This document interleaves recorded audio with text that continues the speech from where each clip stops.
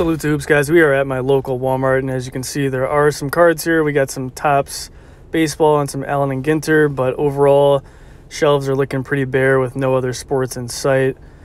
There was some Ultra Pro supplies, these rigid card holders. I've never seen those there before. More of a regular top holder kind of guy, so I left those. Got some graded card sleeves here. The 500 count of penny sleeves is always nice. And then at the bottom here, I found these Platinum Series penny sleeves, which I found interesting. Never seen those there before either. So I decided we're going to get both of these and see what the Platinum Series is all about here. Let's head out to the checkout, and I will see you guys in the next portion of the video.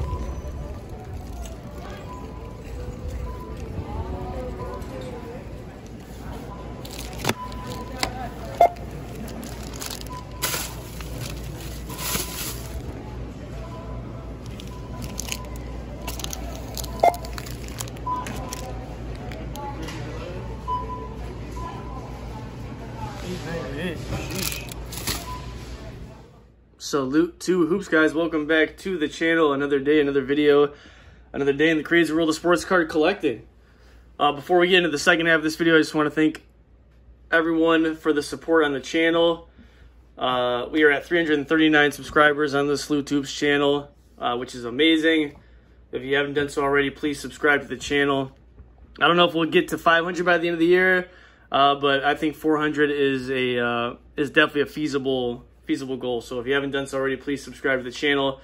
If you like the video, go ahead and like it. It really helps with the algorithm. I didn't realize how much likes on these things help so much. But from the videos that I've watched, that apparently helps you with the YouTube algorithm, which does not like small time channels by any means. So if you help me out with a like, that'd be great too. Really, really appreciate that. Let's go ahead and set the mood for the rest of the video. Boom. All right, so you guys saw that I was at Walmart.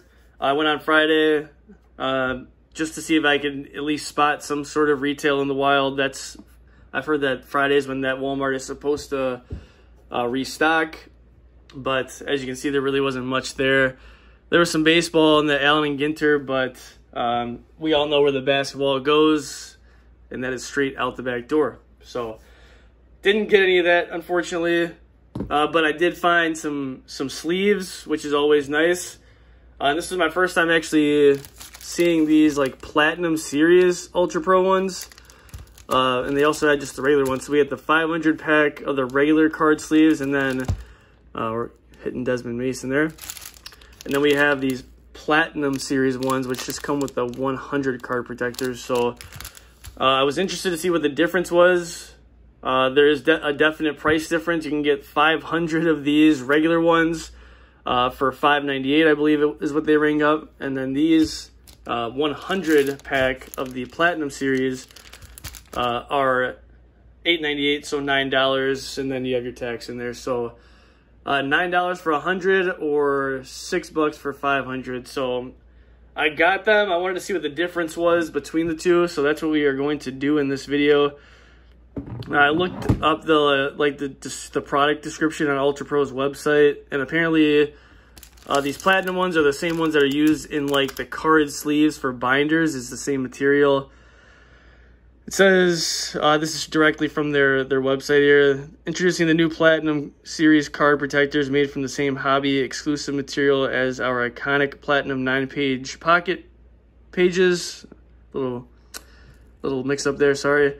These sleeves provide the most pristine clarity of any sports sleeves ever offered. Platinum Series card protector will be the benchmark for the future of sports card sleeves. And then it goes on to tell you what it's made of. Okay, perfect. So I have an open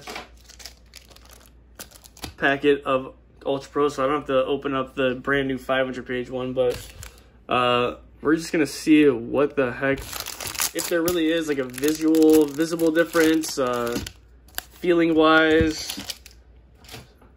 So let's go ahead and open this here.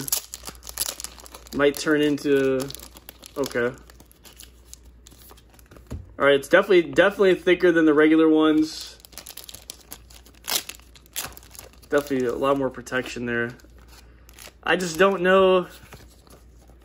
Okay, so definitely a little less flimsy. They say that these are more clear than these older ones. They're, I guess, the other ones. So the smaller pack of the Ultra Pro ones, I think were like $298 or something like that, maybe $198 at Walmart. So we're just gonna take just some normal regular NBA hoops cards here. All right, so this is gonna be just the old school regular Ultra Pro, protected, you know.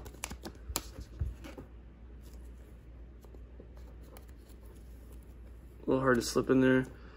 All right, yeah. So there is a little bit more protection here with the platinum version, but I don't know. I'm just not too sure if people in the hobby are gonna really honestly care, because obviously, you know, your card sleeve typically goes into a oh, and well, there's our kitten. All right, Maui has made an appearance.